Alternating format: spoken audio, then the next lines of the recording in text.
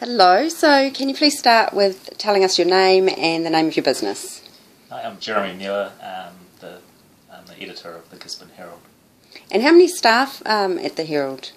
About 70 staff. Okay. And what does your business do?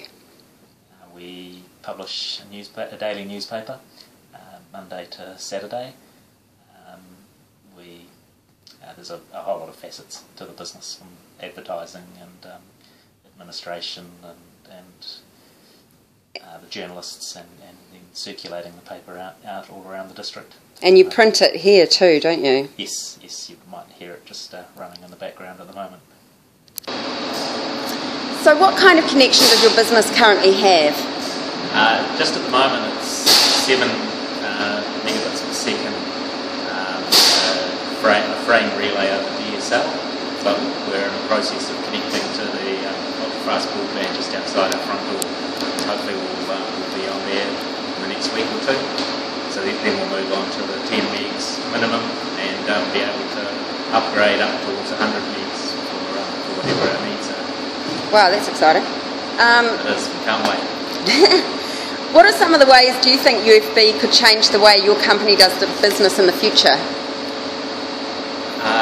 Most importantly, it's our customers, them having fast access to the different digital services we've been providing. Internally, we have roadblocks and slow down at different times on 7 megs per second when we've got when there's a lot of traffic going through.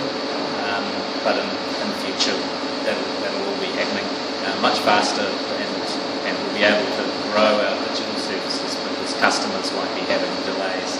They'll be getting fast access to our video services and things like that. Okay, here we are back at the Gisborne Herald. Jeremy got called away yesterday.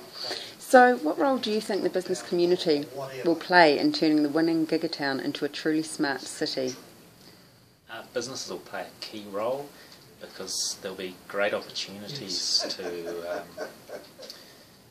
for businesses and for people to create businesses based on the much faster internet access, and so those opportunities being taken and the activity created by them a lot of that will be what makes us a much smarter city. Cool, thanks. And here we are for our final question in front of the printing press.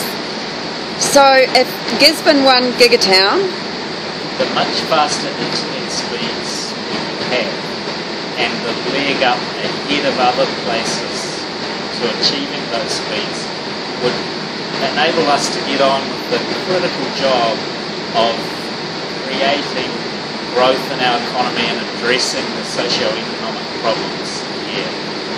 There's a great will for this place to get ahead, and a key part of that is our internet infrastructure that can really help us get away and get